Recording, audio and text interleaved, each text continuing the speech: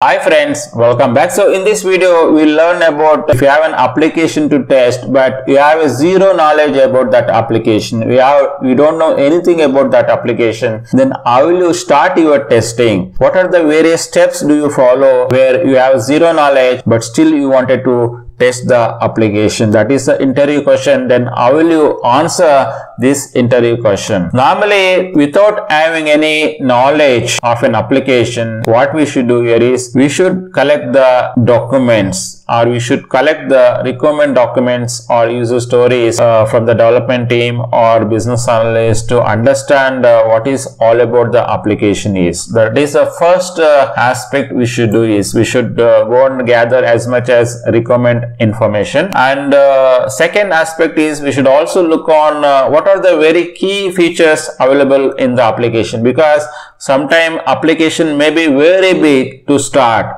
We cannot go and read every requirement and we get clarification. At least we should identify the key features and we should prioritize them based on the important requirements. Third aspect would be we should start developing your test cases as well. Once you identify your key features, develop the test cases that covers the functionality of the application, and test cases should be designed to cover all possible scenarios and possible inputs as well. And the fourth aspect is we should familiarize with the overall application aspects as well, in terms of user interface or in terms of UI aspect, where we should spend enough time in accessing the application and going through every screen and understand how the flow works and how the application really works whenever we are operating on that application. And once we are able to do that, then we should perform the exploratory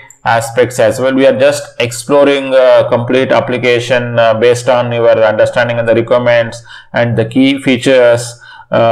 Based on that list, we have to keep exploring the application and to test the application to identify a lot of issues or defects that may not be able to cover by regular test case creation. That is also we can do as and when we do not have any knowledge about the application. And the next aspect we can do is we can collaborate with the other team members as well if they are available, and if they are knowing about the application, definitely work with that team member as well. Get as much as insights from them about application and its functionality. That is also a way we can start testing an application. These are some of the key things. If we start doing that, even without having any knowledge about the application, you can still start testing in the application. If you guys really like this video, then please click on like button. If you guys are not subscribed, then do subscribe. Thanks for watching this video. Bye for now. Take care.